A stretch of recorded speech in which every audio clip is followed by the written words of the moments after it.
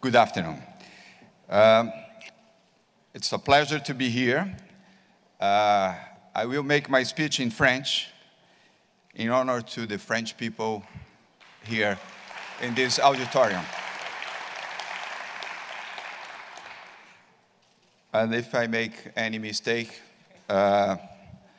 please do not consider it. J'aimerais tout d'abord remercier l'invitation. Well, first of all, I'd like to thank you for the invitation to be here sharing this extraordinary initiative of the Global Positive Forum. I want to thank dearly Jacques Attali, one of the most brilliant intellectuals I have the privilege to know. Jacques Attali has been defending important, original and innovative ideas for decades, not only in France, but also at global level. It is important to recognize that the ideas discussed at the Global Positive Forum are an inspiring source for the whole world, and more particularly for all managers in the public and private sectors who bear the responsibility of helping to build a better world for future generations. It is incredible that almost all the ideas that are being debated here strike a chord with different situations on the ground throughout the world. This means that there are no problems that are particular to such or such place. Problems are local and global at the same time, and the experience of creative, daring responses need to be systematically shared by all of us. I'm certain I will leave here with some inspiring ideas that may be applicable to a city like São Paulo.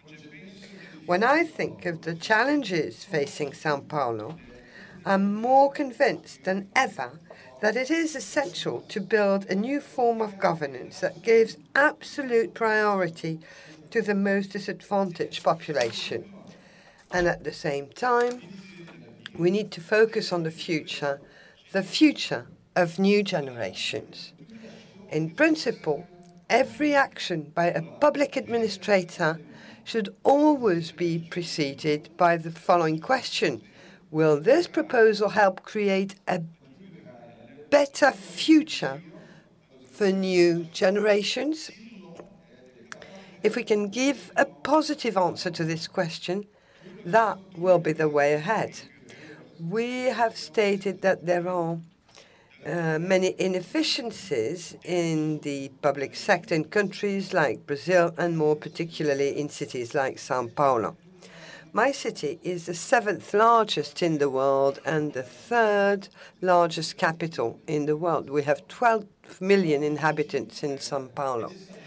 Our aim is to try and reduce historical inefficiencies that consume and waste public resources, which could be used exactly in the interest of those who need them most through constructive initiatives which are going to be socially focused. Public administrations often content with limited resources to handle all the challenges facing them. There are the challenges of the present and the future. And in emerging countries like Brazil, with great social inequality, public administrators must strive for the efficient and transparent use of budgeted resources. I truly believe it's a big mistake to suggest there is a conflict between economic efficiency and social ends.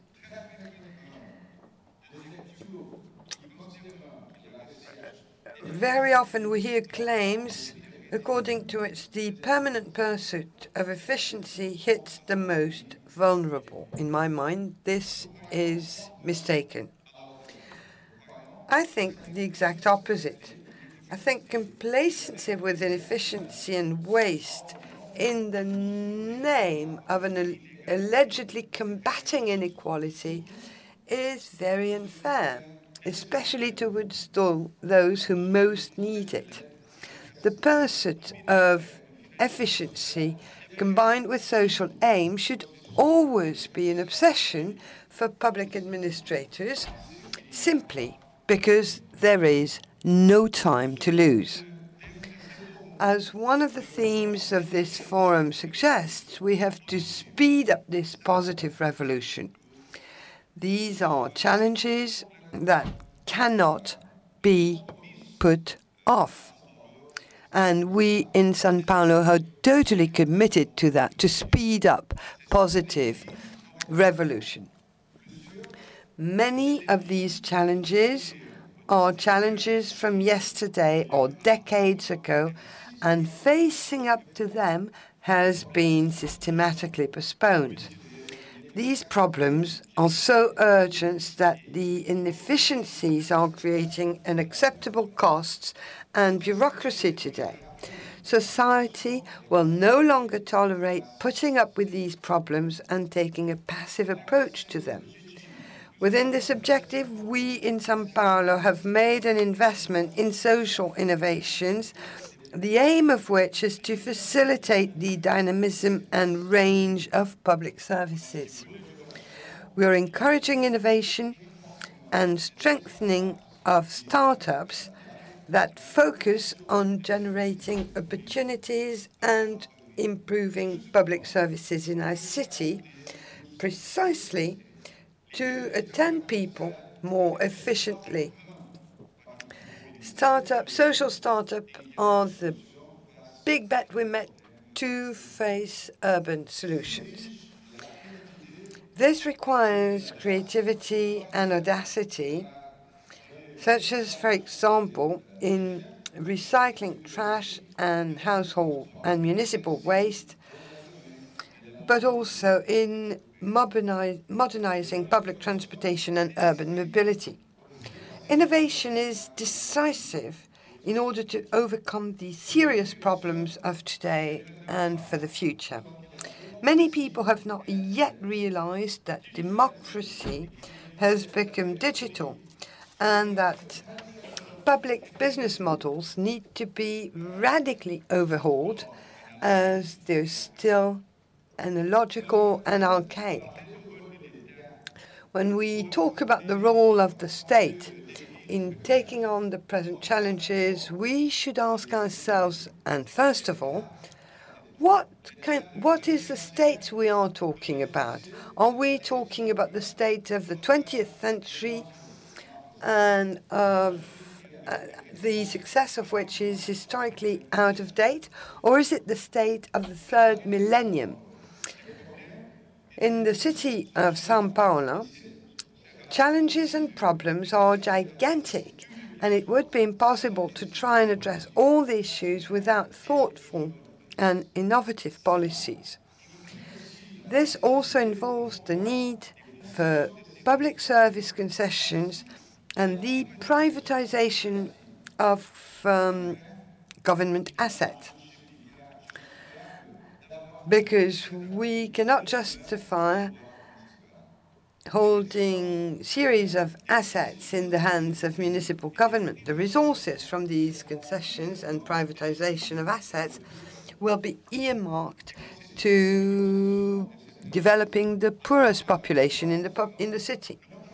Concession and privatization of certain assets do not only aim at increasing the efficiency of public government, but we believe there is no reason why the municipal government should own the exhibition hall or other assets which are still useful for the population in São Paulo. In our point of view, what should we protect? Should we protect what's really part of the public domain, i.e. public domain for public benefit? We believe this is our responsibility, and we don't believe that the government should own everything. We need to enhance what is public, but not what is state. And There is a frequent confusion between what is public and what is state-owned, and we want to clear this up. This is an essential principle as far as we're concerned and in Sao Paulo, and plays an important role in inspiring initiatives. Some initiatives in Sao Paulo requires immense deployment of the private sector. We've made a giant effort to empower the private sector and make them responsible for social projects directed at future generations. In some cases, I even feel the initiatives that we're carrying out in São Paulo could serve as an inspiration to other public administrators in different countries. I'm thinking here of the matter of health in São Paulo. When we took over the town hall in January this year, there were 476,000 people on the waiting list for medical imaging exams. That's totally unacceptable. We managed to convince a private network of 44 hospitals with exceptional quality to carry out these imaging exams at the same cost as the municipal health network during the periods when their equipment was not being used at full capacity, more specifically at night and early hours in the morning. The acceptance of our appeal by part of the large private hospitals network was really significant, and we got rid of this waiting list and provided exceptional quality service for people in need. We're using a similar approach in surgery, and the cost to the city government was restricted to overtime payments for doctors and paramedical staff. Another of the most urgent challenges is the education of children at precisely the most crucial period of their cognitive ability, i.e. from 0 to 6 years of age, and also in basic education. We've made an all-out effort to ensure that municipal education in São Paulo City is helping to shape these children right from the kindergarten to the end of basic learning by providing top-quality services. The future of these children will depend on our ability to provide them with a differentiated primary education. We've relied on the help of the private sector, which is supporting us with IT equipment, computers, and tablets. Just one American company gave $100 million, sorry.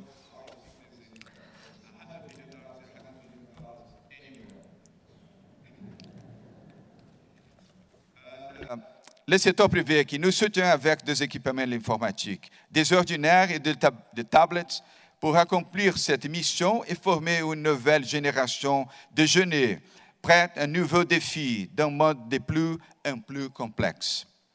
En conclusion, j'insiste qu'on doit bâtir une gouvernance soutenable dans le temps et qui soit résistant aux intérêts corporativistes, politiques ou éthiques. Les générations futures vont sûrement nous remercier. Comme nous a enseigné le grand poète et philosophe Paul Valéry, le problème avec notre temps, c'est que l'avenir n'est plus qu'il était. Nous devons aussi comprendre que la vitesse de transformation et ses impacts sociaux et économiques sont très dramatiques aujourd'hui, et ceci nous oblige à avoir une vision différenciée du futur. Nous devons suivre et accélérer les transformations, ainsi d'indiquer avec détermination l'agenda d'avenir. Priorité actuelle pour les plus pauvres et défavorisés. Vous savez qu'il est un jeu au Brésil, recevoir le forum de l'économie positive est donc un symbole majeur pour montrer que la progrès social est une énergie d'entreprendre. Rendez-vous tout, donc à São Paulo, à 2019.